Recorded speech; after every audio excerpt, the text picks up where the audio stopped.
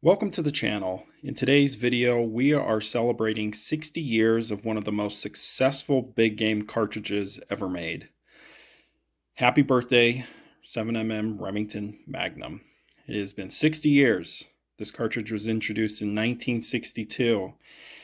And so in today's video, we are going to look at its history, why it became so popular, and how it does versus the competition, and how it's become a top 10 hunting cartridge of all time.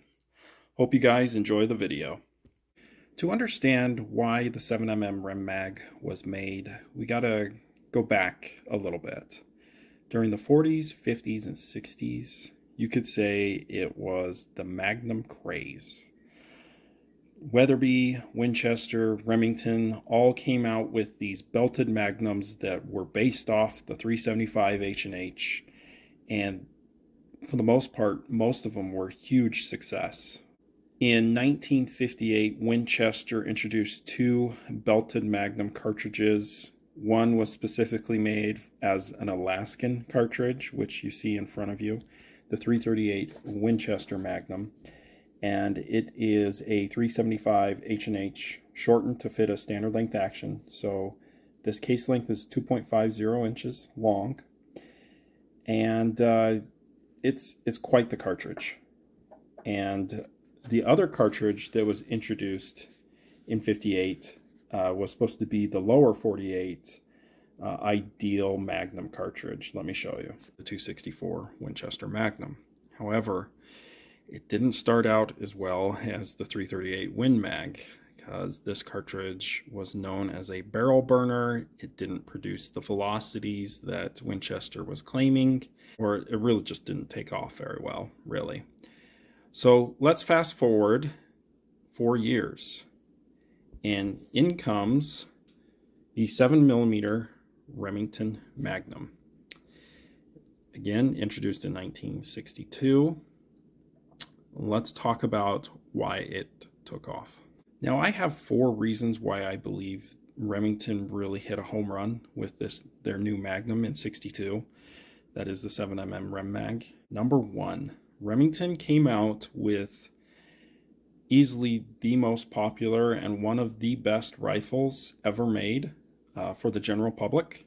That, of course, is the Remington 700 rifle. And this was the cartridge they introduced it in. And I think that was one of the biggest reasons why this cartridge succeeded when other 7mm failed, like the Weatherby. The other reason is Remington brought a very affordable Magnum to the market. You know, the Weatherbys were quite expensive still back then, as they are today. And of course, the Holland & Holland Magnums were also very expensive. And so Remington brought a Magnum that the general population could afford. Third reason why this cartridge started out so well was it had big green marketing behind it. What do I mean by that? Well, Remington. You know, the Remington today is not what it used to be. Remington in the 60s and previous and up until really the 2000s was a very successful ammo and rifle manufacturer. They just make great stuff, or at least they did. And so they had a lot of the marketing behind it to make this rifle successful, or this cartridge successful. The last reason this cartridge, I think, really took off was how it compared to its competition when it came out. You know, the 300 Win Mag was not out back then, and the Weatherbys were just too expensive. And so it competed with the 338 Win Mag, which for a lot of people was too much recoil.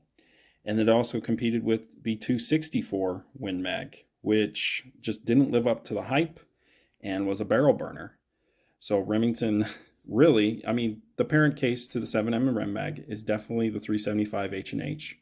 But when you compare it to the Winchester Magnums, they're basically identical. Same height, just a different neck size. And so take the 264 Win Mag and neck it up to 7mm, and this is what you get, the Rem Mag. And so it offered something right in between the 264 and the 338. Real quick, I just want to show you the ballistics, the loading tables for the Rem Mag. You know, a popular hunting bullet for Rem Mag is 150 grain. When you hand load this guy, you can get it going 3,200 feet per second, quite fast. A 160 grain, you can get it over 3,000 feet per second, close to 3,100. A 168 grain, again, over 3,000 feet per second. And you definitely can shoot 175 grain bullets. So in that, when you hand load it, you can get it over 2,900 feet per second. So very respectable Magnum type performance for the Rem Mag. Now fast forward 60 years, and what does the 7mm Rem Mag compete against? Well, it competes against, on my left, the classic 30-06 Springfield, and on my right, the 300 Winchester Magnum. And as you can see here, the case length is about the same as the 30-06 and a little bit shorter than the 300 Winchester Magnum. So how does it compare to these two? Well, it's faster and flatter than a 30-06. It's about 50 to 100 feet per second faster than a 30-06 with similar bullets in the same weight. And then it's about 200 feet per second slower than the 300 Winchester Magnum. Now let's compare them all with similar bullets. They're not going to have the same BC, so it's not a completely fair comparison. But a lot of hunters are going to be shooting in these weights, and so that's why I kind of picked it.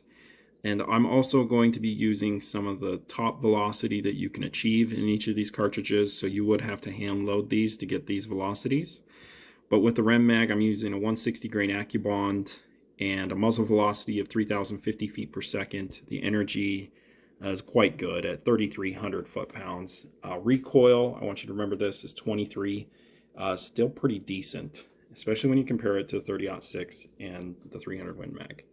So again, we're going to go through this real fast, out to 400 yards, almost 2,400 feet per second, almost 2,000 foot-pounds of energy, and 23 inches of drop. Now I'm going to limit this to 500 yards, pushing it out there for hunting at 500. I think that's a bit far. 2179 feet per second. Energy is still quite good at 1,700 foot-pounds and only drops 42.3 inches. Now let's compare it to the 30-06. The 30-06, we're using a 165 grain AccuBond and a muzzle velocity of 2,950 feet per second. Energy is pretty close, within almost 100 foot-pounds of energy, so almost 3,200. Recoil is 22. So the 7 Rem Mag and the 30-06 have about the same recoil. I'm not sure you're going to notice a difference. And so I give the advantage to the Rem Mag for performance, as you will see, with basically the same recoil.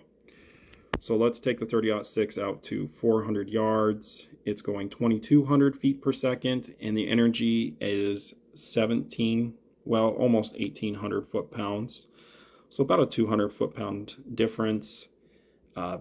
26 inches of drop, so a 3-inch drop. Not a huge difference, but the 7 is definitely flatter. Out to 500, this is really limiting the 30-06, basically about as far as you're going to want to take a 30-06. It still has 1,500 foot-pounds though, and 47 inches of drop. Now the 300 Win Mag with the same 165 grain bullet AccuBond that we were using in the 30-06. And you can hand load that going 3,250, maybe a little more, and the energy is quite a bit more than the other two at almost 3,900 foot-pounds of energy. But you're also going to feel it quite a bit more at 28 pounds of recoil. So this thing definitely will kick you. So let's take this out to 400 yards. At 400 yards, it's going 2,460 feet per second. The energy is 2,200 foot-pounds of energy, and it is a bit flatter than the other two at 20 inches of drop. And so at 500, it's going almost 2,300 and 1,900 foot-pounds of energy. So about 200 more than the 7mm Rem Mag and 400 more than the 30-06. And it has the least drop at 37 inches of drop. So no doubt the 300 Win Mag outperforms the 7mm Rem Mag. But at what cost? Well, it's going to cost you in recoil. And so that's why a lot of people are picking the 7mm Rem Mag over the 300 Win Mag, is because it gets 30-06 recoil with a bit better performance. I have a good friend from high school that, well, in college, he was looking for a new big game hunting Magnum cartridge. And he basically narrowed it down to the 7mm Rem Mag on the left and the 300 Win Mag on the right. In fact, he did a college paper on which cartridge he was going to choose and why he chose it. And a few years back, he told me the reason he picked a 7mm Remington Magnum over the 300 Win Mag was really for two reasons. One is that there was less recoil, and the next was he felt the 7mm Rem Mag was a better all-around hunting cartridge for deer and elk. Now let me explain, or try to explain his reasoning. Is he felt that the 300 Win Mag was a bit much for deer. Now obviously it's great for elk, but he felt the Rem Mag was better suited for deer, and it was definitely good enough for elk. And so that was his reasoning for picking the 7mm Rem Mag. And I think it's a lot of the same reasons that it's still a top 10 hunting cartridge to this day. I really like this cartridge. I think it's here for the long haul. I don't think it's going anywhere, even with the newer 7mm cartridges coming out, like the 28 Nosler and the potential 7mm PRC. But I don't think those will ever dethrone the king of the 7mm Magnum, the 7mm Remington Magnum.